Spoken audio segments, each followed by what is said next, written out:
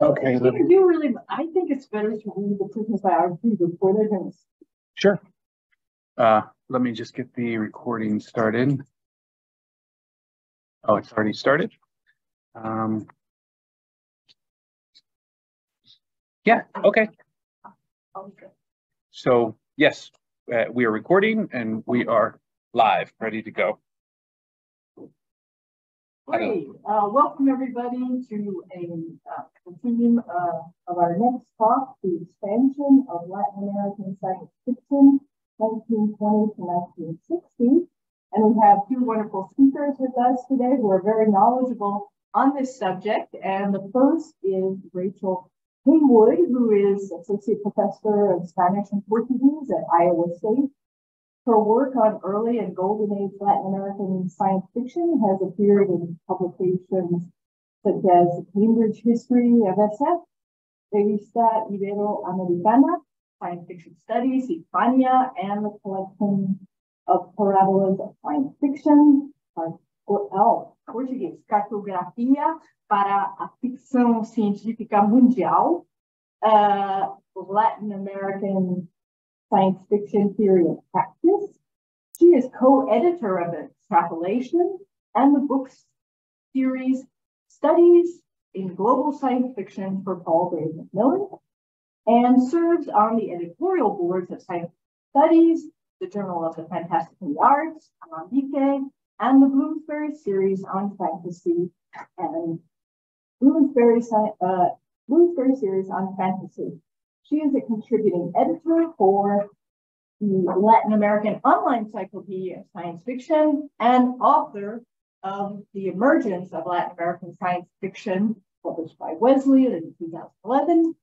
And her new provisionally titled book will be Latin American Science Fiction in the Space Age. Rachel, thank you so much.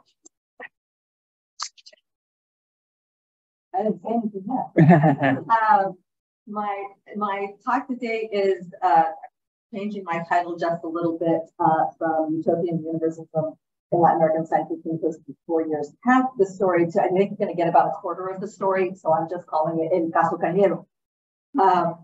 I'd like to thank Stephen Tobin for the wonderful work he has done to make this symposium possible, and likewise thanks to all the departments and faculties at UCLA who've supported the symposium and are present here today.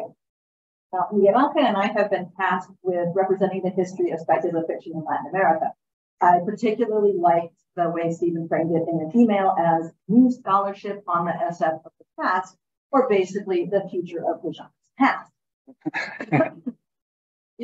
Latin American SF as a field of study has grown exponentially since I started my dissertation just over 2 decades ago.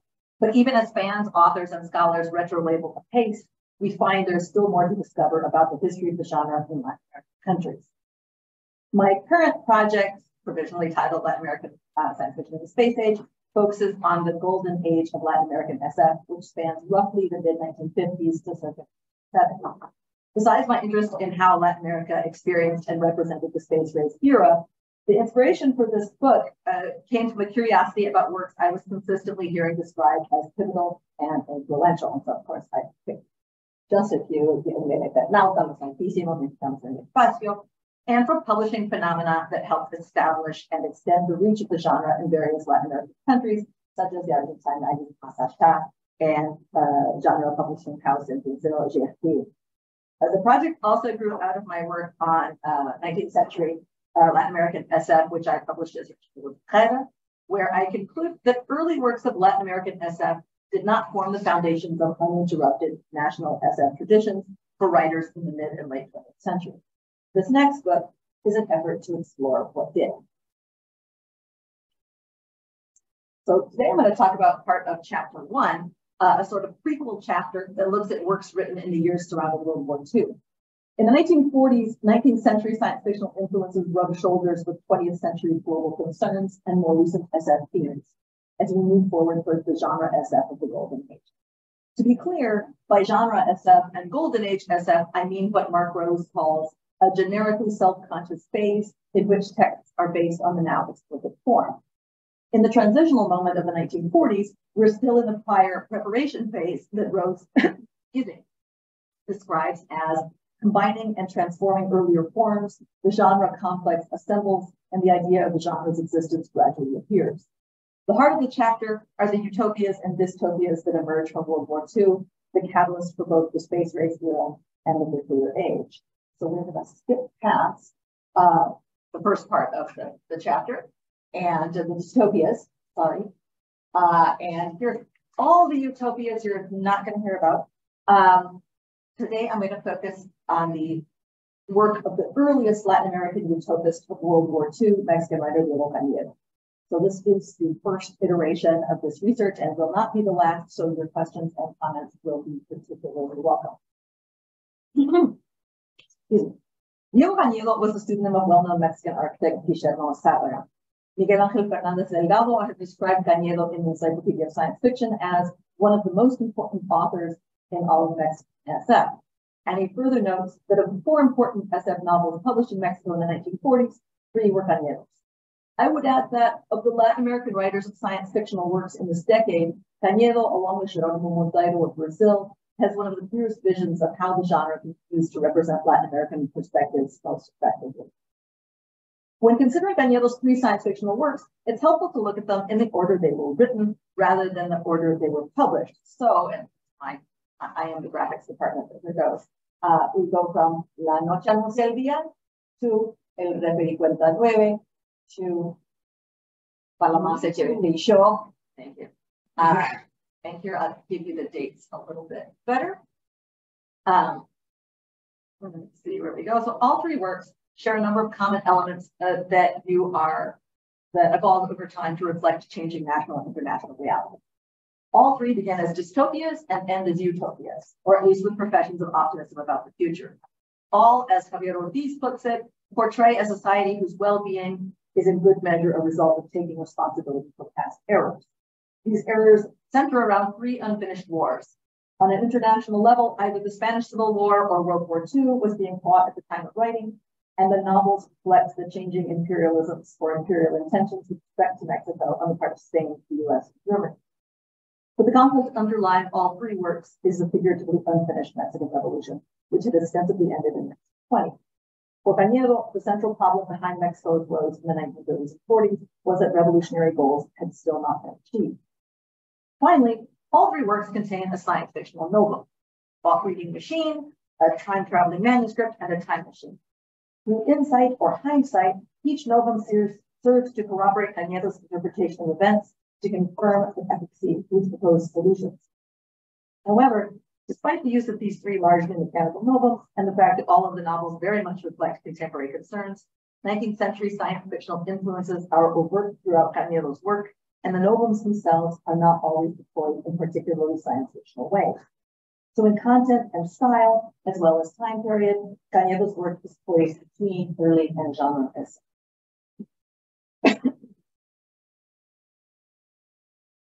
So, La Noche Anuncia el Día, and my translations are mostly on my slides, since I promised to speak in English. In the frame story on La Noche Anuncia el Día, 2 expat Latin American acquaintances, José Mendieta and the Señor X, run into each other in Spain during the Spanish Civil War. Mendieta tells Mr. X about his political misadventures that ostensibly took place in the fictional Latin American country of La Paz, or peace, though the true setting of this novel is recognized by one and all, Mexico. Although it was written prior to the main time period that concerns me in the book, this novel provides an early example of how Cañedo's work covers between 2 eras of science fiction, a first introduction to his critiques of post-revolutionary Mexico, a baseline for his views on northern imperialism, and an early illustration of his utopian aspirations for his country. José Mendieta had been the personal secretary to wealthy businessman Antonio Coutinho, and Mendieta relates the story of the rise and fall of his former employers, centered around his possession of a thought-reading machine, or Noble. Coutinho had received the plans for the machine from a dying Russian engineer, who denied the apparatus had any connection with, quote, spiritist phenomena, describing it as something scientific, thus overtly pulling us away from turn-of-the-century pseudosciences and toward modern science and modern SF. However, despite the Russians' photorealistic explanation that the subject's thoughts create an impression on a sensitive film, and several more paragraphs on the emission, amplification, and reversion of human brainwaves, the engineer's secret process for reducing wave distortion and his dramatic declaration that no human thought will remain hidden pull us back away from modern science and modern SF again, as do the regular references to authors and works of early science fiction. Coutinho initially uses the thought reading machine for direct monetary gain, getting people to think about where their ill-gotten gains were hidden and then pilfering them, for example. But he soon begins to use it in pursuit of social and political influence. He throws elaborate parties with a Baroque and lavish style a la Hollywood to attract the rich and powerful. The machine reveals people's true natures and reveals to him the underbelly of national politics. Mendieta describes the leadership and history of La Paz in a clear parallel to the Porfiriato and the Mexican Revolution. Quote, when the old dictator around whom swarmed a rather contemptible pseudo-aristocracy was overthrown, the new generals and ministers began to take their place. The newly elected president becomes a nouveau caudillo, and corrupt politicians talk the talk about helping the indigenous peoples and impoverished masses, yet, quote, in their private lives, they indulge in all forms of greed and profiteering. Even the issue of land reform, the centerpiece of the recent revolution, is only used as political rhetoric. Not even the middle class escape or keep due to their role in the inefficient, corrupt national bureaucracy. And the machine allows Coutinho to manipulate and take advantage of them all. At this point in their dialogue, Mendieta tells Mr. X, we have schematically built our utopia of a new nation. But their critiques are much clearer and more prevalent than any plans for a utopia. Their, or Cañedo's creed, boils down to a condemnation of parasitism and corruption at all levels of government and society, and expressing approval of, quote, those who engage in fruitful functions, who work, who serve, who produce, who want to master the details and techniques of their trade. Whether or not this favoring of technical competence can be read as incipient support for a technocratic society, though it becomes clearer in Cañedo's works. La Lucha Inicial Día is the only one of Cañedo's novels to be republished. Strangely, it came out in the US in early 1949 as a slightly abridged student edition of the novel, edited with an introduction, exercises, notes, and vocabulary by Virgil A. Warren, Georgetown College. Professor Warren notes the work's particular value for the US college student audience because of its recent publication date and because, quote, the presentation of certain aspects of South American political life that contrast with those of our own country supplies information of great value. Warren apparently believed it was important for Spanish majors in the US to understand the corrupt and inefficient nature of Latin American government. However, he appears to find Latin American perspectives on the US to be less worthy of note since he carefully excises the 3 paragraphs at the end of chapter 15 in which the US features more prominently. On page 172, the exile of the first edition, Mendieta says, Americans have all the vices of my Spanish ancestors without any of their virtues. Whereas Mendieta characterizes the Spanish as nation builders who are physically and emotionally invested in Latin America, for the Yankee, we are always a country to be conquered. Worse than that, a country for trade, for trafficking, a country of black or dark people who exchange precious wood for strings of beads or top hats, who hand over their petroleum, their silver and gold, and their bananas so palaces can be built in Los Angeles, in Florida, or in the Scottish countryside. And so just so you can see the original that I didn't make up, there is page 172. Despite his portrayal of the US as venal and exploitative, particularly in comparison to Spain, at the same time, Mendieta repeatedly states that the thought reading machine could have been a great boon in the hands of, quote, a civilized nation, such as European countries or the US. In the hands of an Edison, he notes it could be used to bring progress to many, to leap forward by millennia. Coutinho's misuse of the machine for personal benefit leads to his downfall. The leaders of La Paz have him killed and burned his house down, thus destroying the only prototype of the thought-reading machine. Cañedo's critiques of war and imperfect peace are extensive and quite bitter in this novel. Yet he frames these critiques optimistically. The title and epigraph, Night Heralds Day, are taken from Darío's poem, indicate from the outset a belief that the night of the Spanish Civil War and of post-revolutionary Mexico will surely give way to better things, at least someday. In the final paragraphs, Cañedo also finishes on notes of hope. Of the ongoing Spanish Civil War, he writes in the voice of Mr. X, Spain burns, but it will rise again with a new body and a new spirit, and it will be, as ever, our supreme example. Not only does he represent Spain as a model for Latin American past, present, and future, he celebrates Latin America's Spanish heritage as a source of identity and strength. As Mr. X concludes, I feel optimistic. I think that one day, happy generations of men will live in peace or in paz, men who will combine the immortal strength of Spain with the eternal and deep immutability of America. Not sure how well that has aged. 4 years later, the world is a very different place. The nationalists are firmly in control of Spain, and World War II is in its third year and has extended its reach to the Americas. In Mexico, pro-Nazi and anti-US sentiment are on the rise, and Cañedo writes his second and to me most compelling novel, El 1959, in an effort to convince his countrymen of the dangers of supporting the access to defense. He does this by writing a reconstructed biographical history of the Nazi invasion of Mexico in 1946. In 1946, the Mexican people came or will come together to fight the occupiers, which led or will lead to the current future national utopia in the 1960s. If the timeline sounds somewhat confusing, this is reflected in the various subgenre labels this book has been given over the years, the most popular being alternate history. While El 1959 initially sounds like a classic alternate history in the Hitler wins, or in this case, Hitler invades tradition, it only qualifies as such retrospectively by us. As the Hitler wins entry in the Encyclopedia of Science Fiction states, no Hitler wins tale published before Hitler actually lost World War II is an alternate history. In reality, the entry explains, the first explicit Hitler wins tales were not exercises in the reimagining of history, but dreadful warnings in the tradition of the future war tale, graphic anticipations of what might actually come to pass unless something is done. While this book is indeed a warning, it also envisions or hopes for a near future utopia. As Cañedo declares right after the title page, this book does not purport to be an anticipation, it is merely an optimistic book. This hopeful tone and futuristic focus is continued in the dedication of the book to young people, or a mis amigos menores de 20 años, and the other half of the dedication a mis amigos norteamericanos, or to my North American friends, is a mystery that we will back to. So this future history is the story of a time-traveling manuscript from 1961. Really, it's a found manuscript. The frame story opens in Mexico in 1938 when a petty bureaucrat visits a friend in the country. The two friends engage in vigorous criticism of the national government, much along the lines of La Noche Antes del Día. They also talk about the probability of a European war and Hitler's trick. And then, while searching for rumored hidden treasure in the house, the man finds an irregular gap in the wall of the chimney, and the stock photo type trope, if ever there was one.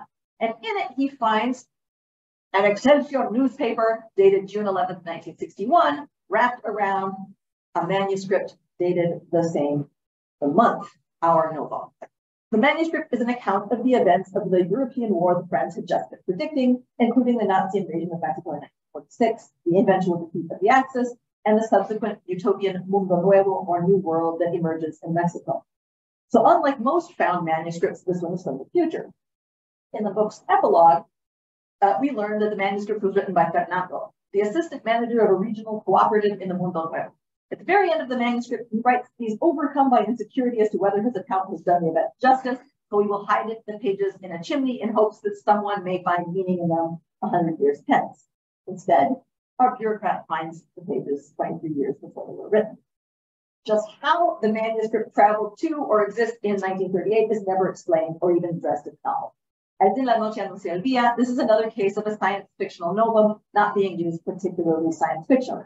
Factual details are glossed over, and the novum is essentially a mechanism for demonstrating that interpretation of events is right and his point repeated. The petty bureaucrat publishes some snippets of the manuscript in a magazine couched as predictions about the war in 1939, but the publication folds, and only in 1943, our publication date, does an editor approach him and ask to publish the whole manuscript, El 1959. So Fernando's manuscript is a history of World War II as experienced by the family of Don Rodrigo, a provincial lawyer and initially a supporter of Hitler. Rodrigo belongs to a disillusioned generation, explains Fernando. The violence, unrest, and ultimate failures of the Mexican Revolution had left the generation longing for stability. One of Rodrigo's friends even longed for pre-revolutionary times, saying nostalgically, Oh, yes. Yes, I miss the times of Don Porfirio. Everything's so stable. The social class is so well defined. Life so safe. Pure. Rodrigo is an ingenuous reader of Mein Kampf. He believes that Hitler is a defender of religion and admires the order and discipline he has achieved in Germany. What we need here in Mexico is Hitler, he says. Another friend, Alonso, in what would seem to represent the perspective of Cañedo, explains that Don Rodrigo's views are very typical among Mexican citizens. They want a Nazi triumph. They believe that the grievances that we have had with the United States since the times of Poinsettia fame will be settled to our advantage. Alonso and other friends speak against the support for the Nazis, but Rodrigo, clearly representing Cañedo's target audience, is not convinced by their words. It takes the events of the German invasion and occupation to get Don Rodrigo to change his mind. German forces arrived in Mexico in 1946 under the guise of helping an ally against a dominant neighbor to the north, but the Nazi plan was really to use Mexico as a base from which to attack the U.S. At first, the Nazis successfully prey on the sympathies of Rodrigo's generation of Mexicans disenchanted by the revolution. But Germany has misjudged the depth of Mexico's anti-U.S. sentiment, Mexicans' commitment to Catholicism, and the patriot. When Mexican citizens began to resist Nazi dictates designed to bring them into the fold of the Third Reich, the Germans become more forceful in their methods. This unites the Mexican people against a common enemy. Whereas before national unity did not exist, we lacked unity of race, of culture, of language, of habits. In hindsight, writes Fernando, the invasion was a hard test for which we had to give thanks in the end. Under the Nazi boom, Mexico began its first hour as a free and united country. Except for a few quislings who served as administrators for the German occupiers, most Mexicans soon began to support the grassroots guerrilla resistance movement. The Nazis bring the beat down harder, and among their new, more repressive measures, they confiscate the radio from Don Rodrigo's home, at which point Rodrigo called them thieves and even said that never, even from the Yankees, had Mexicans suffered such indignity. The last straw for Don Rodrigo is when the Nazis impose an arbitrary fine on him. He snaps, calls the local quisling leader a traitor, and is put in a concentration camp. Don Rodrigo has finally changed his mind about the Nazis, but it is too late for him, and he dies in camp. His two sons follow two different paths. The younger Patricio becomes the leader of the Hitler Youth of Mexico. The elder Remigio becomes a resistance leader. This brings us back to that somewhat odd dedicatoria to my North American friends. As Ross Larson, that early scholar of Mexicanism, writes, the United States has very few champions among the writers of Latin America. This is especially true in the case of Mexico. A notable exception is Diego Cañedo. From Cañedo's clear declaration of the superiority of Spanish imperialism over U.S. imperialism in La Noche hacia el Día, in Treferi, we enter a realm where an alliance with the U.S. is explicitly declared preferable to one with Germany. Ramírez Pimienta clarifies Cañedo's position based on his subsequent works. Quote, more than pro-American, Cañedo was anti-Nazi. As Don Rodrigo's more enlightened friends endeavor to warn him throughout the novel, a German victory would bring greater oppression and greater erasure to Mexico. One friend tells him that a Nazi empire would mean 1,000 years of oppression, of being mentally deformed from infancy, of empire, of violence, of Aryan racism. If the German government in Mexico consolidates its power, another tells him, they will annihilate our very essence, our Hispanicity, our Catholicism, in a word, our Latinidad. Even Don Rodrigo's quisling son, Patricio, eventually understands how the Germans really view him and his countrymen after his German masters demand that he divorce his mestiza wife and marry an Aryan. The U.S. is repeatedly represented as the lesser of two evils. As Rodrigo's friend Alonso argues, although the Mexican-American War, or Intervención Estadounidense en México, has indeed been a barbarous conquest, quote, thank God the U.S. left intact our nationality, our spiritual heritage, and also a future to shape as we saw fit. We can still be a great free nation. So Rodrigo's son Remigio, the rebel leader, allies with the United States and the U.S., assumes supplying technical support to the Mexican resistance and eventually joins the battle against Germany in Mexico. The Reconquista needed to end World War II is carried out with the help of early science fiction greats Verne and Wells. A Mexican engineer solves the German code due to cryptography training begun by reading Jules Verne, and no longer has to send the codes to Washington for solving. And Allied air convoys are described as, quote, something out of a Wells novel. The whole world comes together in a massive effort to defeat the Axis. Now, I don't have any pictures of Utopia, So here is a detail of Diego Rivera's history of Mexico from conquest to 1930 for your demonstration. The Nazi invasion of Mexico acts as a catalyst needed to finally complete the Mexican Revolution, establishing national unity and achieving a greater degree of democracy, efficiency, and equality. This time, Cañedo shows us revolution has come from the pueblo, or the people, not the politicians, and it has led to a much-needed awakening of a national cohesion of spirit. Clear signs of a Mexican utopia emerged in a relatively short period of time. By 1960, Mexico has made great progress towards achieving government for the people and by the people, and struggles between races, classes, and religions ceased. Cañedo's vision of a Mexican utopia is particularly apparent in his take on the place of science in society. In addition to a prioritized technical expertise as a condition for holding a post in public and private sector, this future is filled with clearly beneficial new technologies and non-con. In the epilogue of the novel, two leading citizens of the Mundo Nuevo debate the relative value of these technologies in the development and identity of a nation. In other words, is science equal to civilization? All too often in the northern SF of this era, we see a lot of what boils down to my spaceship or my nuclear weapon, my rules. And the two men have also seen some of this in Mexico as well. For the war, one says, we thought civilization was automobiles, airplanes, aerodynamic trains, refrigerators, and lights. Even now, many people think civilization is gyroplanes, track housing, new batteries, or solar energy birds. But the two agree that civilization is something deeper, enumerating a higher value such as exalting our instinct for sociability, cooperation, tolerance, generosity, selflessness, the glorification of things, spirit. Here we see Cañedo bringing some of the more spiritual characteristics he associates with Mexico's Spanish heritage into the northern equation. Let us agree, the character concludes, that technology is, or may be, or perhaps should be, an element of civilization. But the civilization is not achieved without a base of profound collective culture. When this culture does not exist, technology leads us to barbarism. So the Latin American version of the equation would be science fiction plus collective culture equals civilization. Cañedo's utopian solution for Mexico on the global stage was for Mexico to achieve full self-determination by freeing itself from external influence and to establish Mexico's international reputation, garnering recognition from the North as a power, right? Okay. The bravery of the Mexican people during their rebellion against German occupation, quote, vindicated Mexico in front of the world and washed away its faults. After the war, the U.S. has come to see Mexico as equal partner. The Americans know now that although we are different from them because our traditions draw from different sources, we are also their equals when it comes to defending the human spirit. They've also become convinced that Mexican realities are different from their own, and so we have been able to select our leaders and carve our destiny. We work together on a great task of cooperation and harmony, and spiritually, we are the leading edge of this post-war civilization. Particularly in the line, they've also become convinced that Mexican realities are different from their own. It is clear that Cañedo is speaking out against assumptions that were all too soon to be codified into modernization theory.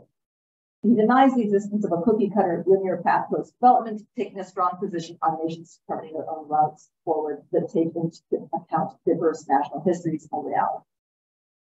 In these lines, we certainly hear Cañedo's optimism and also a smattering of the utopian universalism that is more overt in other post-war utopias. As Fernando writes towards the end of his account, somewhat reminiscent of La Noche Anuncia el Día, formamos una humanidad mejor. We form a better humanity. We catch sight on the horizon of the light dawn. Now, I know coffee has been important, and so our time may be a little short, so I might skip over a bit. I'm just going to do it from his third novel, Palomas de Chile Show, the beginning. It should be noted that Cañedo's critiques of the failures of the Mexican Revolution and its institutionalized aftermath were unusually strong and direct for the time. As Ramira Pimienta writes, while it's true that by the beginning of the 1940s, the failures of the revolution were evident, one thing was to know it, and quite another was to talk about it in so many words and to censure the system in writing, as Cañedo did.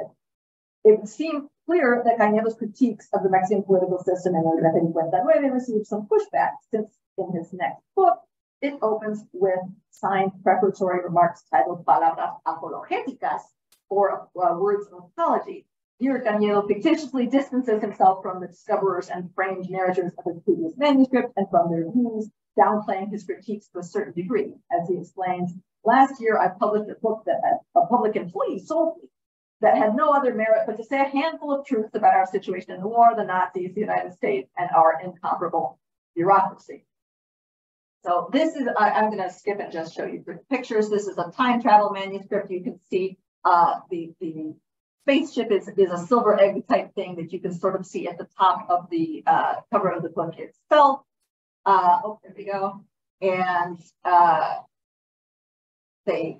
basically the time traveler from the future Mexico comes and notes that my future is utopian. Why is this reality so bad? They travel to the past, and he finds reasons to believe in colonial history that the seeds of greatness are indeed there. This is dedication to Wells, and he comes full circle to La Noche Anuncia el Día in his praises for Mexico's Spanish heritage. Okay. Yes, here I am back. So Cañedo's work is narratologically problematic and uneven at times. And because it hovers between generic eras in its own little wavelet of SF, it doesn't fit neatly into a genre wave or moment. But his three mid-war novels bring us unexpected utopia. And he employs science fictional tropes to represent the Latin American perspective on war and on peace. In his work, Cañedo negotiates Mexico's place in the world.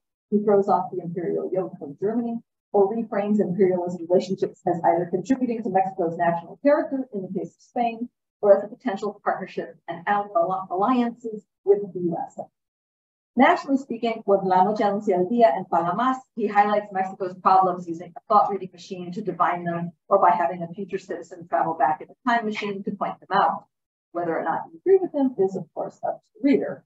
But he uses these novels to demonstrate the positive and ongoing contributions of Spain to Mexican identity, combined with the immortal strength of Spain, eternal immutable to America in Noche, or to confirm the destined success of the national enterprise in months.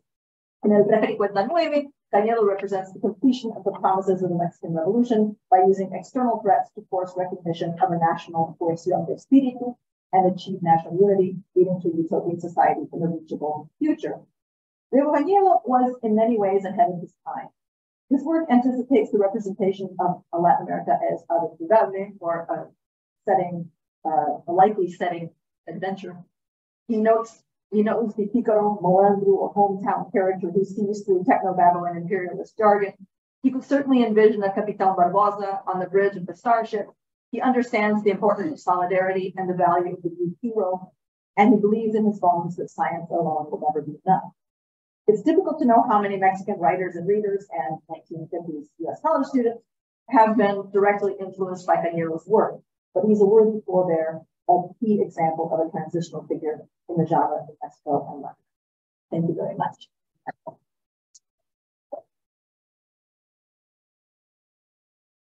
Okay, thank you, Rachel. We'll hold our questions till the end. I'm sure you're thinking of many out in the audience. Okay, and our next speaker is Miguel Ángel Fernández Delgado, known to us as MAF. And he was born in Mexico City and is a lawyer with degrees from the Escuela Libre de Derecho in Mexico and the University of Pisa in Italy. He studies at UNAM and the Colegio de Mexico. He currently divides his time as a historian, writer, and art curator. Since 2013, he has been one of the two editors of Alambique, Revista Académica de Ciencia Ficción y Fantasía, which is housed at the University of South Florida. And he is also a co-owner of the bookstore Periferia that specializes in popular literary genres. Formerly a curator of the University of South Florida's Spanish language, science fiction, and fantasy special collection, he now continues this work as an advisor for the Eaton Collection at the University of California, Riverside. His work focuses on the history of science fiction, proto-science fiction, and utopian thought, in their literary and artistic representation. He is author of Tecnología y Ciencia Ficción, Ciencia Ficción, 2012, and the editor of and presenter of texts of Visiones Periféricas, Antología de la Ciencia Ficción Mexicana, and many others, which you can read on the website, contributor in journals and chapters. And I think without further ado, Miguel Ángel, por favor, your title of your presentation today for us. Thank you very much, Libby. Can you hear me? Okay. Yes. Yes. We can. Can you see I'm going to share my screen. Can you see it? Todavía no. No? Okay, let me.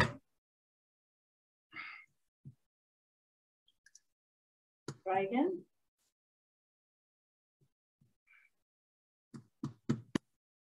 Did you see it? All right. No, no, we see you. No, I think it's something I'm not, let me see. Oh, I forgot. Yes, yes. Technology has no word of honor. Okay. This is my email. No, sorry, don't look at that.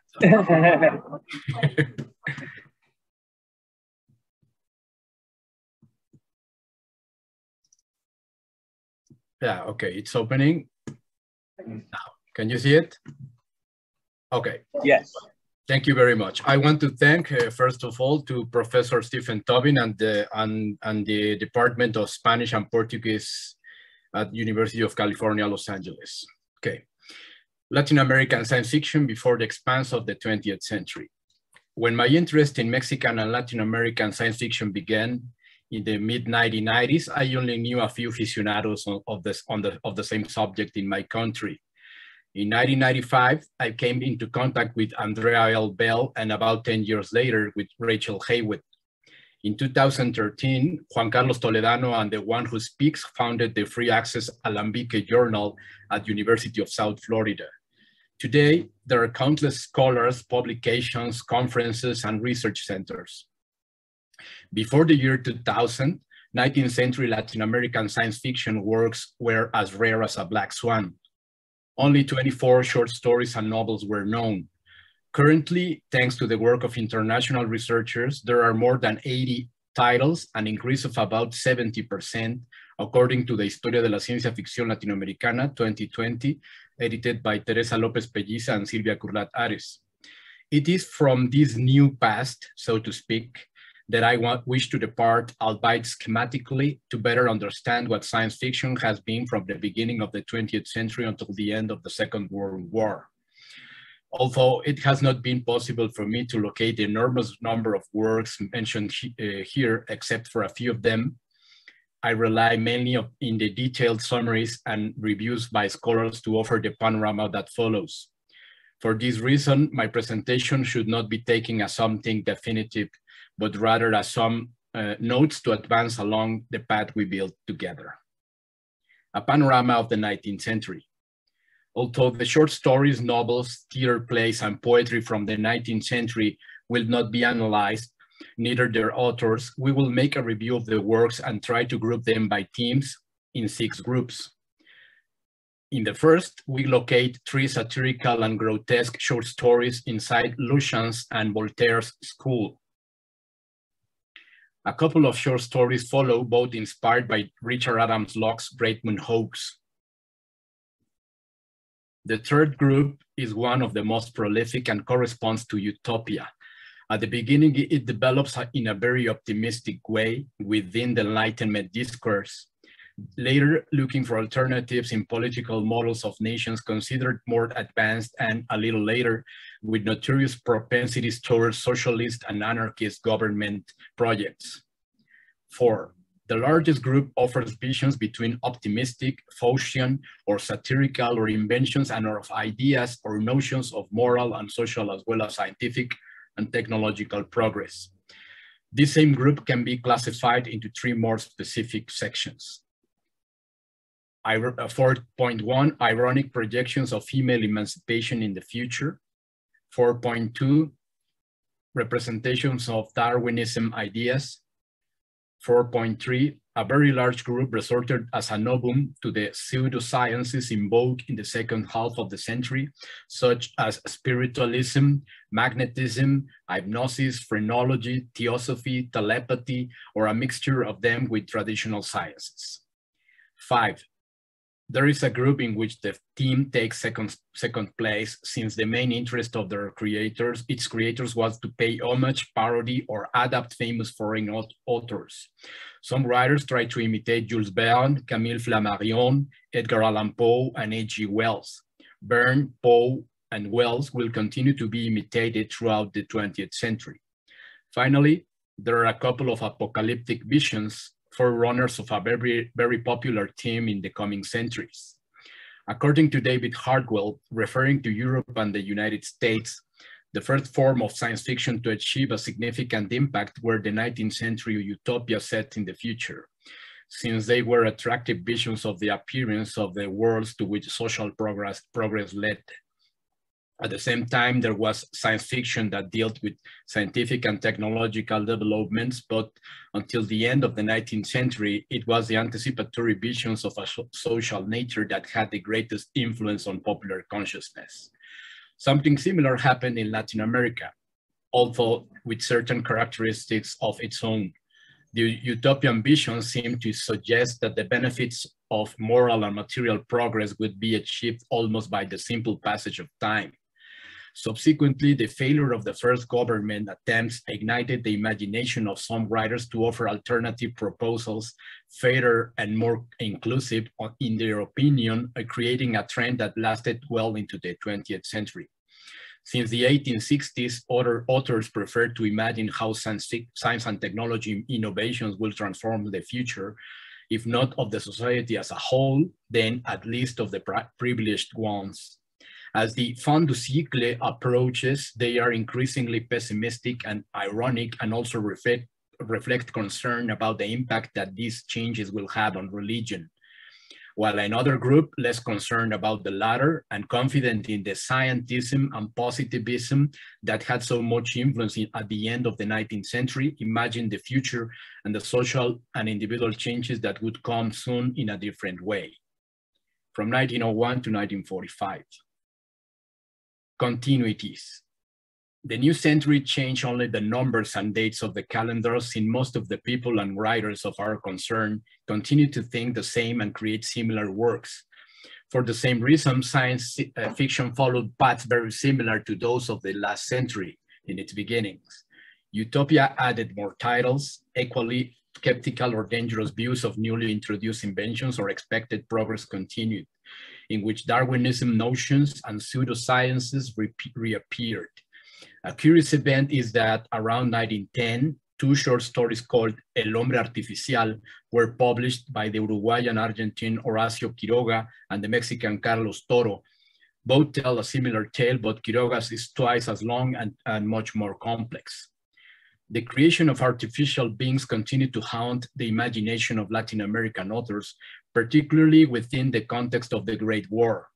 So it happens with El Hijo del Doctor Wolfgang, Un Hombre Artificial, 1917, by the Peruvian Manuela Bedoya, published in Spain.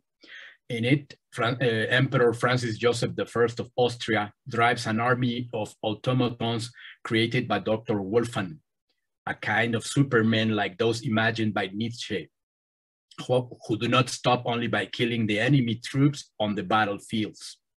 Not exactly a new theme, but a novel combination was what Amado Nervo offered when giving a pair of lectures to the Mexican Society of Astronomy to talk about la literatura lunar y la habitabilidad de los satélites, 1904, in which he combined popular science and lyrical descriptions in Flammarion style. Catastrophe imaginations appear from the beginning of the century, but reach their apex around 1910 by capturing the concern that Halley's Comet aroused throughout the world. Themes and contribution of the 20th century. The first genre anthology. Leopoldo Lugones, Las Fuerzas Extrañas, 1906, a collection of short stories in which He gathered printed matter previously published in magazines and others written for it ex professo, something that had not been done before. Is important in the history of Latin American fantasy and science fiction, not only because it is the earliest among the works of imaginación razonada in Spanish, remembered by Borges, but for having started the process of setting most of his creations in his own time and country, creating a model to follow within the genre, not only in Argentina. Euclid's and anti-imperialist novels, truly original themes and noteworthy variants on what was already created in Latin American science fiction appeared until the second decade of the century. In 1913, the Chilean historian Alberto Edwards published the first Euclid. Julio Telles, the protagonist, named a deputy of Chiloé's island, south of Chile, described as the South American Napoleon and creator of the Pacific Confederation, with which he seeks the economic and political independence of the region to remove, above all, the meddling of the United States. Another Euclid is México en 1935, El Presidente Vasconcelos, 1929, by the Ecuadorian Cesar Emilio Arroyo, published in Paris, in which he describes what could have been the government of his friend, the Mexican politician José Vasconcelos. Thematically related to Alberto Edwards' short story are the Central American anti-imperialist novels. The first one is El Problema, 1899, by the Guatemalan Máximo Soto Hall. Although his position is equivocal, without clearly pronouncing himself in favor or against the US intervention, but it is clearly manifested in La Caída del Águila, 1920, by the Costa Rican Carlos Gagini, who, after models of Burnian characters such as Robur and Captain Nemo, imagines the engineer Roberto Mora, creator and director of the Knights of Liberty, an international secret society in a near future in which all of Central America has been colonized by the United States. Through alliances with Japan and other countries, Mora manages to organize a powerful army to defeat the Americans and later other European powers to create a new world order. Halfway between Ukrainian and anti-imperialist literature is the Cuban Juan Manuel Plana's La Corriente del Golfo, 1920, set in 1895. Probably inspired by Jules Verne, L'Invasion de la Mer, 1905, he suggested the construction of a gigantic dam to divert the Gulf Stream in order to harm Europe and to force Spain and other countries to recognize the country's independence. Subtle invasions. In a pair of short stories by the Mexican Julio Torri, La Conquista de la Luna and Era un País Pobre, both from 1917, he criticizes the American cultural influence and also the growth of mechanism in society. The Venezuelan Julio Garmendia does the same in Una Visita al Infierno, 1917, where he shows what could be expected in an increasingly mechanized world. An ambiguous position regarding material progress was that of the Mexican Martín Luis Guzmán. While visiting New York, he wrote journalistic articles condemning the technological progress he observed, but became fond of typewriters, since they seemed to him instruments capable of creating melodies in accordance with the rhythm of life and new urban sounds. Perhaps by typing, he was inspired to describe an electronic brain that predicts a world catastrophe at the end of the Great War. The interest in new technologies promoted the appearance of books and especially magazines aimed at amateurs, even in Latin America. Modern Electrics, 1908 through 1914 by Hugo Hernsback was the first to cross borders. In 1909, Hernsback pointed out that Mexico was the third country after the United States and England with the highest numbers of subscribers. It is necessary to write about Mexico, a study like the one Beatriz Sarlo dedicated to these publications in Argentina and their impact on the imagination and the idea of modernity. However, Mexican professor Alberto Oliva published Fantasías, Divulgación Científica in 1921, where he interspersed technical information and his cosmogonic ideas about the universe governed mainly by electromagnetic forces to narrate the expedition of some Mexican compatriots to the moon.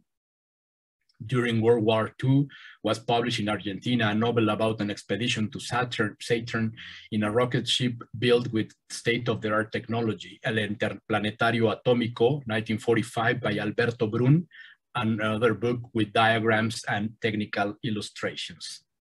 The second genre, anthology. Another Latin American writer that deserves more attention is the Venezuelan Julio Garmendia, author of La Tienda de Muñecos, 1927. His short story, Cuando pasen 3,000 años más, 1923, could be the first to make an obvious political criticism of his country through science fiction. In the year 4923, in the ruins of a temple, they discovered the remains of a warrior leader of the late 21st century. The interdisciplinary study of the place paves the way for Auguste Comte's sociology to better interpret the archaeological find, in what Carlos Sandoval considers a critique of the theory of Cesarismo Democrático developed by the positivist sociologist Laureano Vallenilla Lanz in 1919, from which the Juan Vicente Gómez dictatorship 1908 through 1935 was given ideological support. If we leave aside the utopias of the past, symptoms of discomfort with the political situation of their time, also without direct attacks or criticism of specific people, Garmendia's short story makes a subtle but direct criticism of the regime in which he lived. One of Garmendia's best-known short stories, La Realidad Circundante, 1927, about the invention of a device that allows, quote, la verdadera adaptación científica a la vida real, unquote, seems to be inspired by the cultural lag theory developed in 1922 by sociologist William F. Ogburn. A variety of dystopias. Dystopias, except for some poetic intuitions, such as Futura, 1892 by the Colombian José Asunción Silva, began to appear surreptitiously in the 1920s. In 1923, Paraguayan liberal author Carlos Frutos published Los Cuervos de Icaria, about an island where their inhabitants turned their back to progress and preferred to live governed by caudillos. While the Argentinian Miguel A. Calvo Rosselló published the short story Un País Extraño, 1925, in which he describes a communist society as a poor government, and the Peruvian Angélica Palma portrays a government of the year 3025 in El Último Poeta, 1924, which resembles the Soviet model. The Mexican journalist and politician Félix F. Pallavicini published Castigo, novela mexicana de 1945, 1926, where, repeating the political drama of 19th century, he does not know if it is best to copy the American or the Soviet model of government, since both failed after adapting them to his country. This political duality also appears allegorically in a short story from the same year, La Doble y Única Mujer, by the Ecuadorian Pablo Palacio, who represents in a Siamese woman the political social struggle unleashed by the Revolución Juliana. Between critic and satirical is the fragmento de una carta de Caracas escrita en el año 1975, 1925, by the Venezuelan Blas Millán, by imagining a society in which women carry out the activities considered male and men are dedicated to literature. It is also skeptical on female emancipation. The Peruvian José Ruiz Huidobro in Un Suicidio, Cuento Futurista, 1926, set in the Soviet Union of the future full of technological advances and free women. Women's liberation and birth control are seen, although not clearly, as dystopias, since Cuban Eduardo Orsay's novel Eugenia Esbozo Novelesco de Costumbres Futuras, 1919, where he addresses eugenics as a state policy, collective marriages, and ectopic pregnancy of men. Later, in Puerto Rico, Alfredo Collado Martel writes the short story Un buen hombre que fue un hombre malo, 1931, where he uses insemination and other artificial reproduction techniques to offer a parable of imperialism. El regreso de Eva, 1933, by the Venezuelan Federico León Madrid, depicts a state government where women predominate and men are enslaved. More conciliatory is Timor, 1932, by an utopia by the Chilean Manuel Astica, which imagines a socialist regime in mythical Lemuria, where men and women alternate in power. Some utopias. Unlike the utopias of the past, those of the 20th century incorporate elements of race and, at times, a greater emphasis on economic development. Perhaps inspired by the failed attempt to establish Fortlandia in the middle of the Amazonian jungle, Tierra Firma, novela futurista 1927 by the Chilean R.O. Land, tells the story of a successful mining project that allowed the founding of a utopian city, Puerto Urano, in the island of Huemul, where a collectivist regime is established that allows the growth of the entire region and even the manufacture in Chile of the fourth Nepos car. Another utopia from the same country is Ovalle, el 21 de abril del año 2031, 1933, by David Perry, in which a fakir leads the protagonist to a wonderful society of the 21st century where the teachings of the Buddha are followed. There are a couple of representative utopias of Latin America in our period. The first one is La Raza Cósmica, 1925, by the Mexican José Vasconcelos, written in the form of an essay proposing the Latin American Union and the mixture of all races. The second is Indoamérica en el año 3580, 1940, by the Peruvian José Montenegro Vaca, also written as an essay, although it imagines the warlike interference of extraterrestrials in the future. It presents a socialist government in harmony with nature and among races of the American continent, endorsing radical indigenism proposals. Other utopias incorporating lost worlds come next. Lost worlds. Some national stories or legends, such as El Dorado, shared by several countries in South America, Montezuma's treasure in Mexico, or Sebastianism in Brazil, have nurtured stories about lost worlds and secret places, which have an echo in science fiction of the late 19th century and early 20th century. Ross Larson located one of them in Mexico, en el Nuevo Aztlán, 1949, by María de Lourdes Hernández, but it was in Chile that the legend of the city of the Caesars created almost a small subgenre that began at the end of the 19th century and finished in the 1930s. The unfinished novel Los Monos Enloquecidos, 1931, by the Ecuadorian José de la Cuadra, comes near the lost world topic. A businessman creates an industry in the jungle until he learns of the legend of a treasure and subjects the monkeys to experiments to turn them into workers capable of assisting him better than human beings. The Guatemalan Rafael Arevalo Martinez published two utopian novels, El Mundo de los Maharachías, 1938, and its sequel, Viaje a Ipanda, 1939, in which human beings coexist with intelligent primates in the conformation of a social democratic utopia. Poems of the century. Even in one of his last short stories, El Sexto Sentido, 1918, Amado Nervo showed optimism towards the scientific and technological novelties of the new century. But starting in the 1930s, examples appear that show attitudes close to schizophrenia, as can be found in some of the short stories collected by the Ecuadorian Humberto Salvador in Taza de Té, 1932, and Antonio ha sido una hipérbole, 1932, by his compatriot Jorge Fernández. Noteworthy is the novel Barranquilla 2132, 1932, by the Colombian José Antonio Osorio Lizarazo, a parody of Buck Rogers in the 25th century, in which the protagonist, Al Rogers, thanks to suspended animation, wakes up in the 23rd century, but finds a world that discourages him to the point of choosing suicide. La próxima, Historia que pasó en cierto tiempo más, 1934, by the founder of creationism, Vicente Huidobro, is the story of Alfredo Rock, who flees from the problems of common life and founds a colony in Angola, which prospers until the outbreak of World War. Some colonists blame the machines and destroy them. Alfredo believes, despite everything, that Russia will be the last hope of humanity. Mechanical desolation. Linked to the previous theme are the signs of fear and resignation for the loss of human condition in the face of progress. Confidencias de un automovilista refinado, 1929, by the Venezuelan Blas Millán, is the story of a man who falls in love with his car.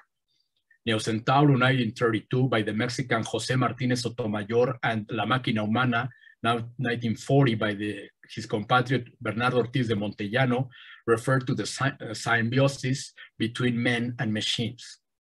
Futures in which human beings lose their best feelings appear in another short story by Ortiz de Montellano, Cinq Heures Sans Cœur, 1940, a portrait of a time when people only live a few hours in which they must try to know all vital experiences, and in 32.504.007, 1920, by the Uruguayan Adolfo Montiel Ballesteros, where after a long time in which human beings have been born without the heart, one is born with it, a phenomenon that makes him a rarity before the others and is the cause of his unhappiness.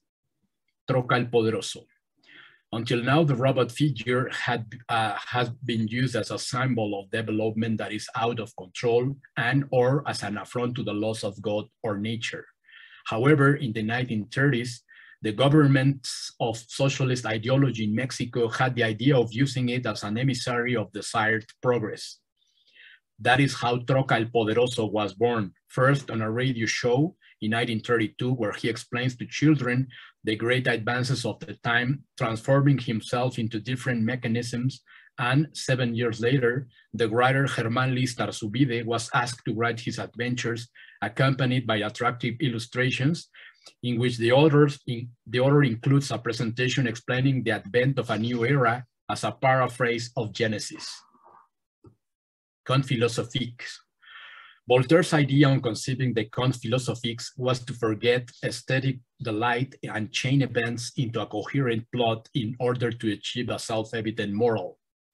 In this way, it was possible to dispatch institutions, individuals, or situations so that intelligent people would understand them. The first examples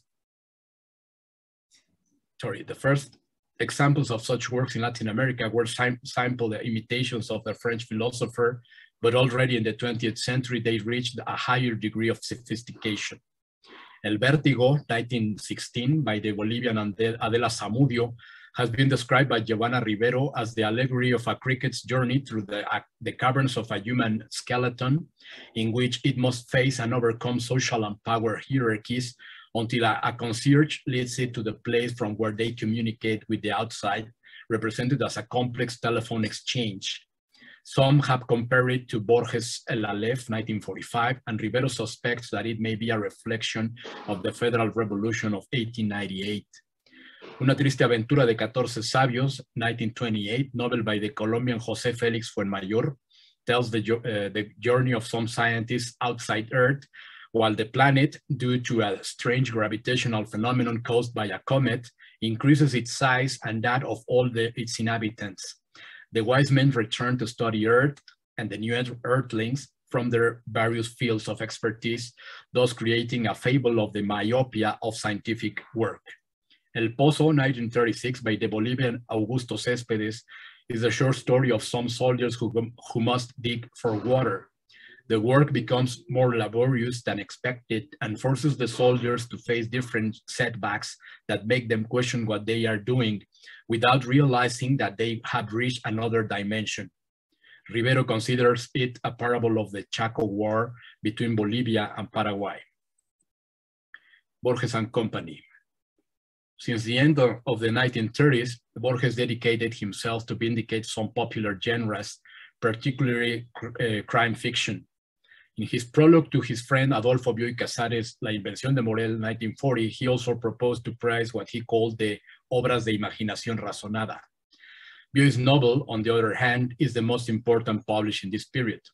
In the 1940s, Borges began to publish some of the short stories and anthologies that would make him world famous.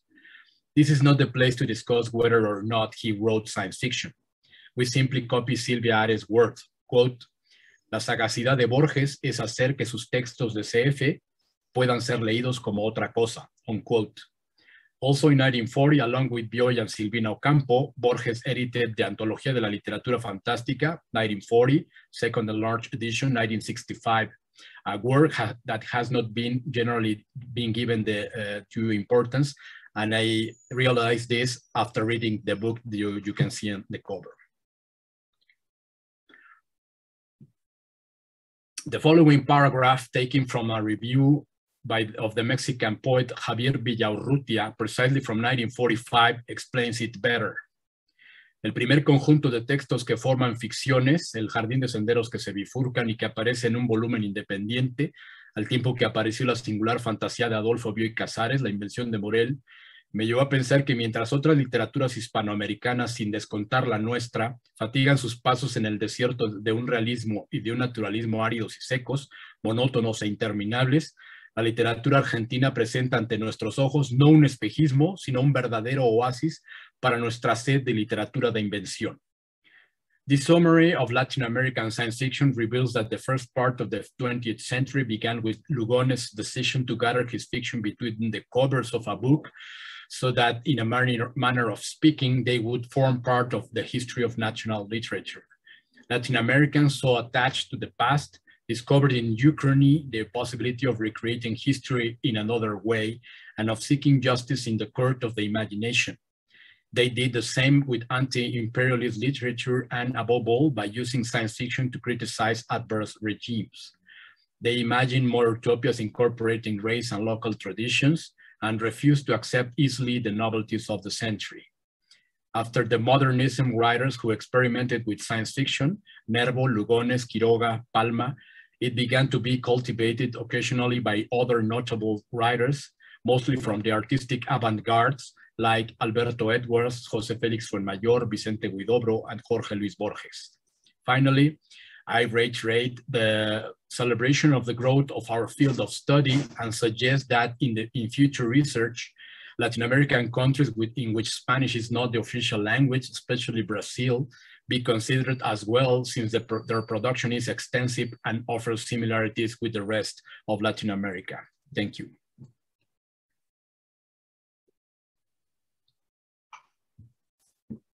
Okay, so we can open the floor to questions, and then if David Dalton, you're just changing your seat, or you're asking. I'm coming up. Okay, come up and talk.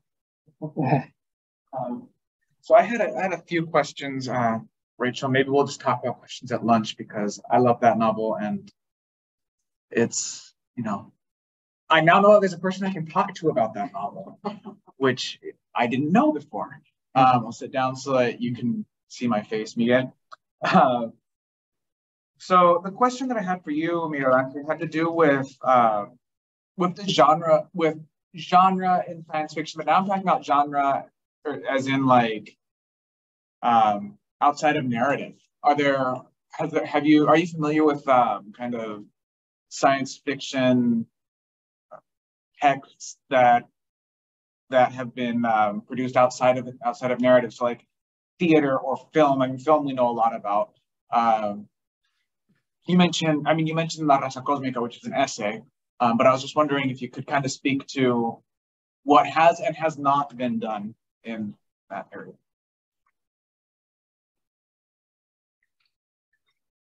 I'm sorry, can you repeat the question? A little closer. I have to cut the because I have some. Can you hear me better now? Yes. Okay. So my question had to do with genre or media, right? Having to do with what are you familiar with science fiction texts, especially kind of earlier ones, right? That aren't narrative. So I mentioned cinema, but I also mentioned theater, for example. And then I said, you did mention La Raza Cósmica, which is an essay. And so I was just kind of wondering what's been done, what hasn't, looking at science fiction beyond narrative in this history.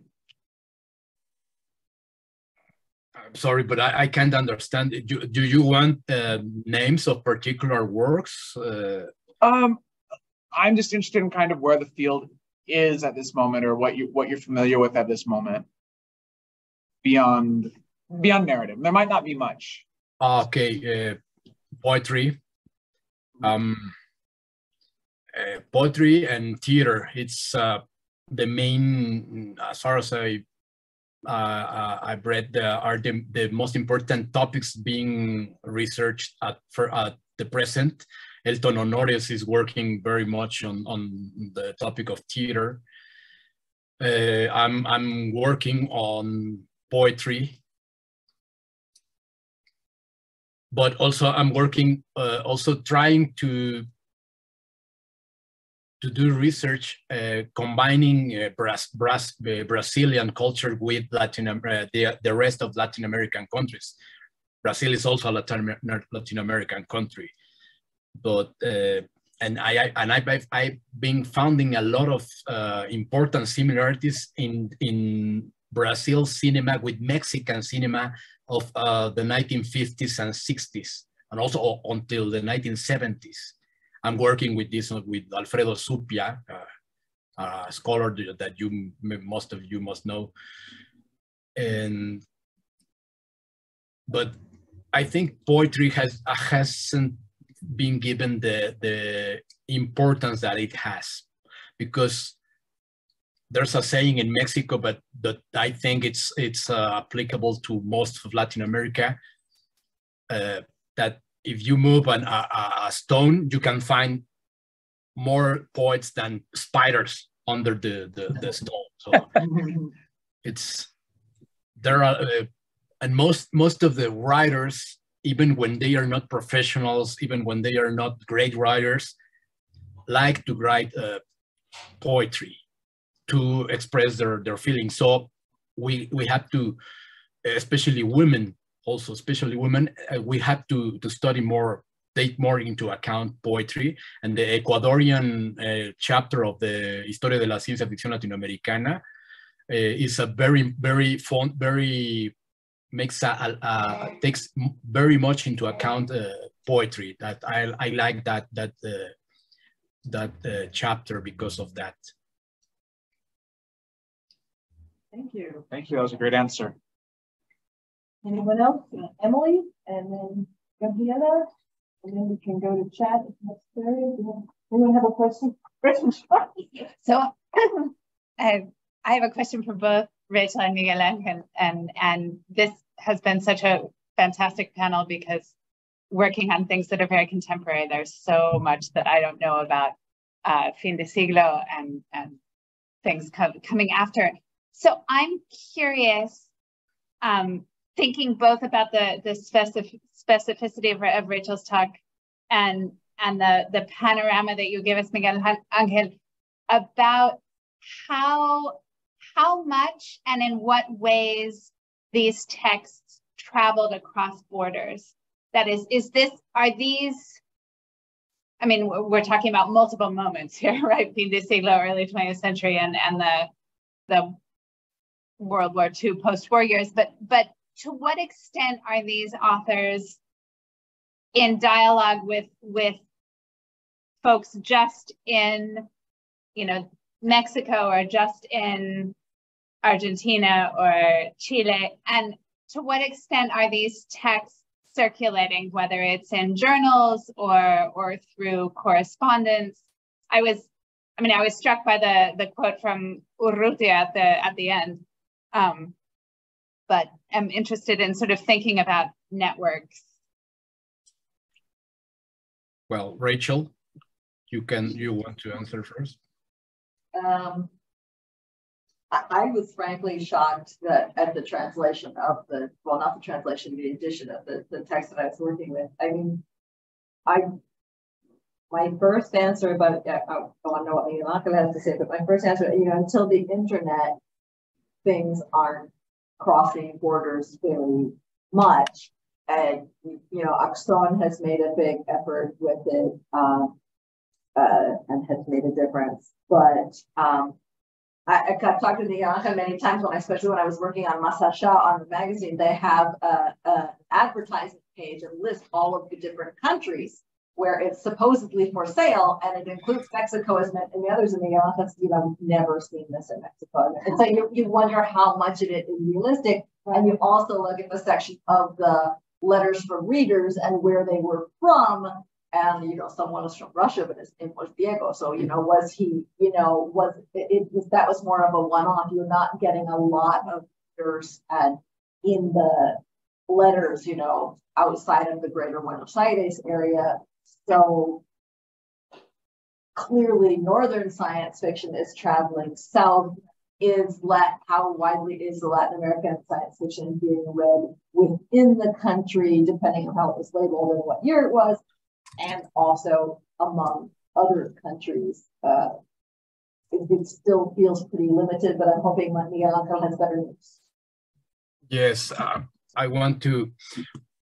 Yes, we need to study more the criticism on our science fiction, and also to explore which works were the first best sellers, like Dr. Wolfgang, which the novel that has been published in a new edition with an essay by Elton Honores in 2017 in Peru, and also to study which works were translated. The first one which was translated, I didn't told this, I had it in my first draft, but I cut it out because of for the lack of time. It was León Fernández Guardia, the Costa Rican short story, the title of the short story is The Number of One, el del cuarto en 13, algo así. No recuerdo el título. I'm looking for it, but I can't find it. But it was translated in 1925 in a short story, not a very known publication in the United States by the Carnegie Foundation for Peace or something. And I thought the first one was el Jorge Luis Borges, El Jardín de Senderos que se bifurcan, which was translated in 1948 by Anthony Boucher and published in Ellery Queen Mystery Magazine. I thought it was the first one, but Ivan Molina, the scholar from Costa Rica, told us that though it was the first one, as far as we have, the research has told us, is this one by León Fernández Guardia. And yes, we must also do more research on the contacts between the modernists, who most of them get to know each other in Paris during one of the world expositions in 1900, Nervo, Darío, where all of them they were there. And I don't know if I can answer a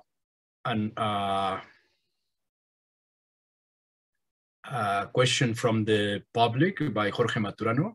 Oh yeah, that's the question I was. Sure. But just in order to read that so other people can see it, since you have done so much research on, and this relates to what you were just talking about with the modernist, since you have done so much research on the production of science fiction with a historical perspective, I want to know your perspective about in what ways science fiction has influenced the literary system, sistema literaria at large. And second, what interesting experiment with language in any of these works would you like to highlight?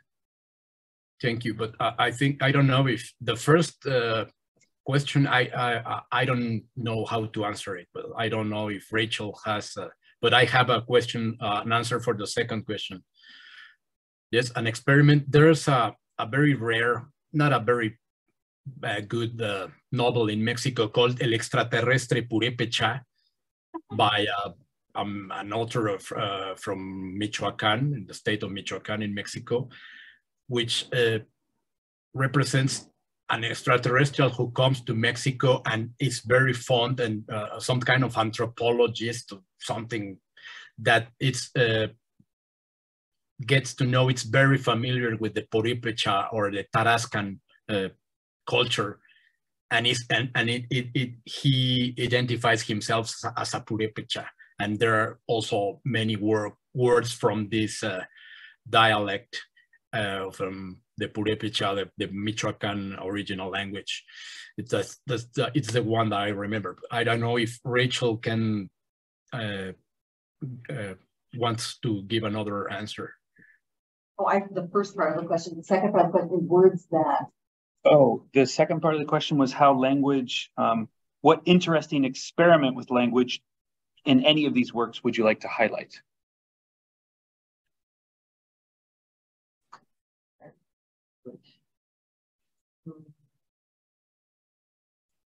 No, I'll keep thinking about it, Yeah. but fiction tends to be very plot driven, unless, you know, the relationship between high literature, low literature, and experimental literary experiments is something perhaps David wants to pronounce. It depends on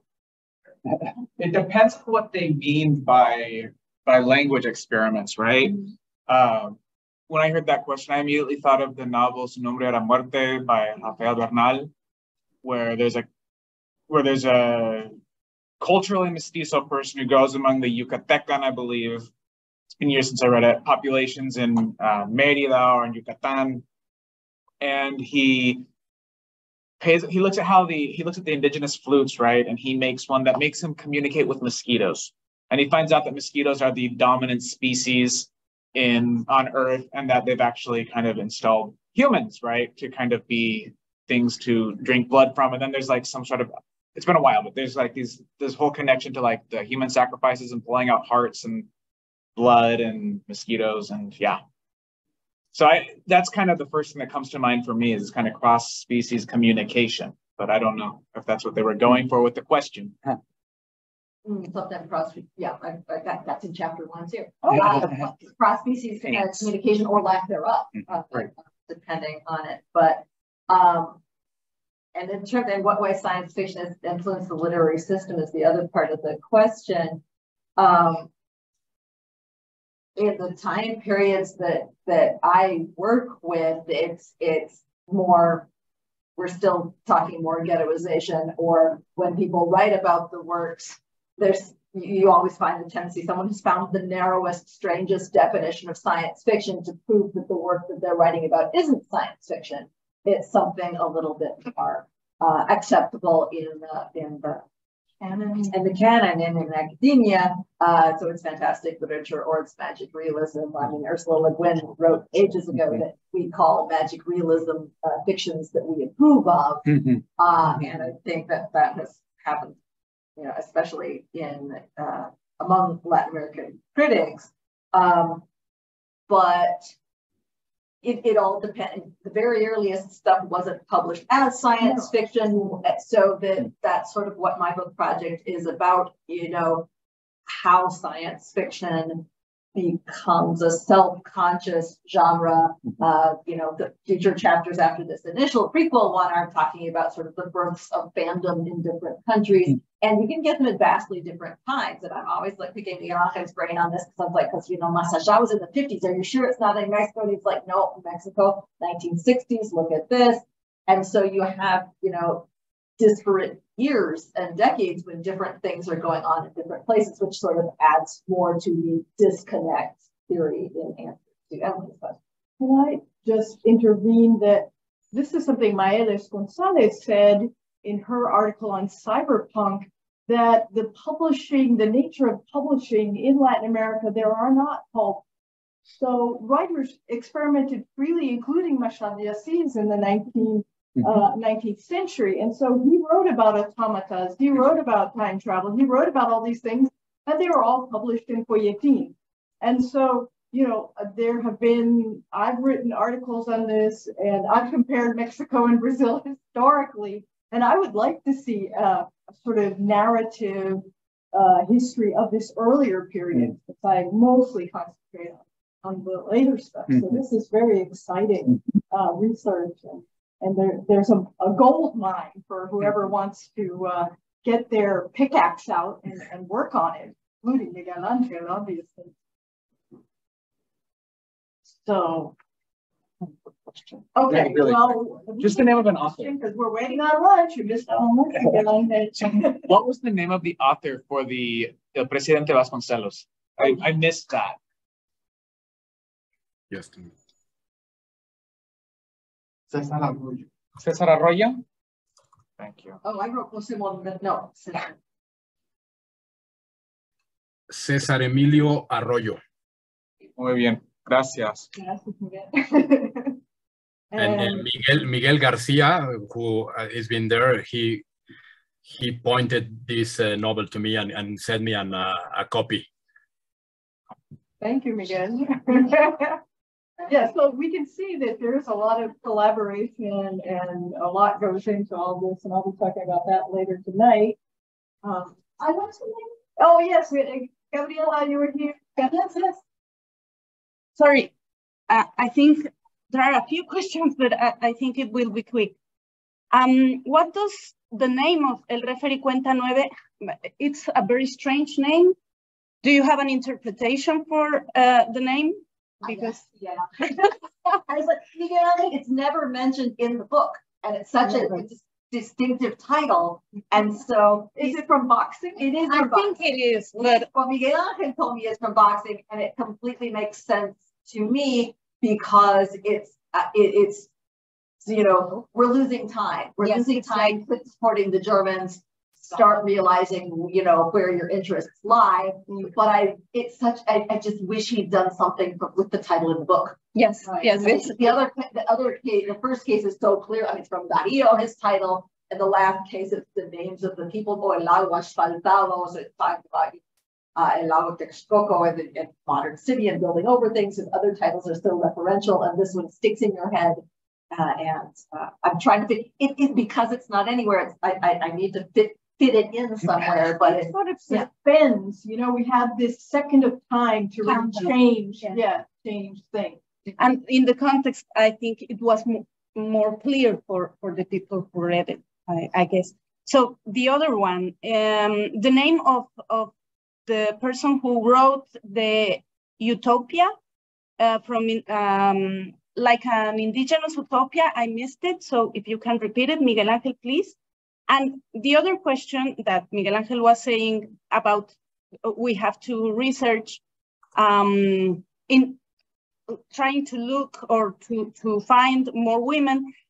I want to ask you about Asunción Izquierdo Albiñana, which I have been referenced as speculative fiction, I know, retrolabeling, but with Andreida El Tercer Sexo and Los Extraordinarios, which I heard it has a supercomputer on it.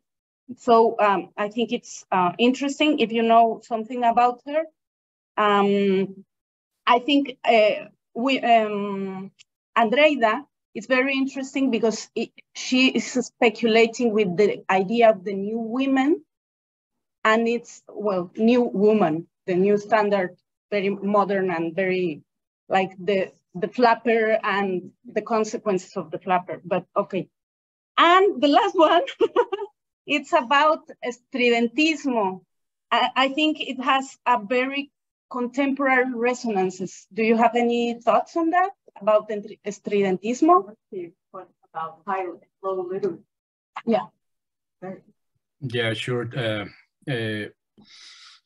I'm also working on Manuel Maples Arce. I just found his his law degree thesis, full of neologisms, and we are going to give a little conference on Maples Arce in, I'm not sure if in December or January, because he was also a lawyer from my school, the Escuela Libre de Derecho. The name of the Utopia is Indoamérica en el año 3580 by the peruano José Montenegro Vaca. And it was written by the same publishers of the magazine Indoamérica, which exiled members from the Peruvian APRA, political party, APRA, which were living in Mexico at the time, José Montenegro Vaca. And the other utopias, I'm not familiar with any of them, so I don't think, I don't know if Rachel. By Andreida? Well, it's like kind of speculative fiction, but Andreida was written in 1939, and Los Extraordinarios, which I think was her last novel. And what was her name? Asunción Izquierdo Albiñana, but that's a pen name because she She wrote with many pen names, many different pen names to hide herself from her husband. Yeah.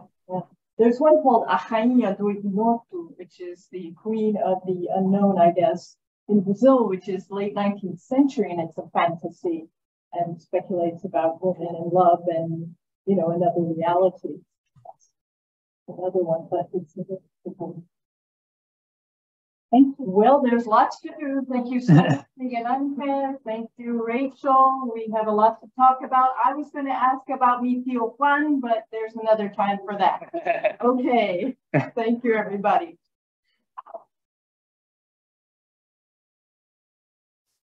What's that for lunch, Miguel Ángel?